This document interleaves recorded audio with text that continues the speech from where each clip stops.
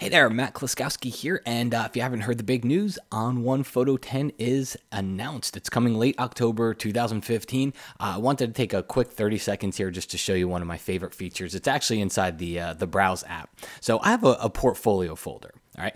Inside of that portfolio folder, I include subfolders of all my favorite photos from my favorite places, which is cool. But if I want to see all the photos, I'd have to go digging through every single subfolder.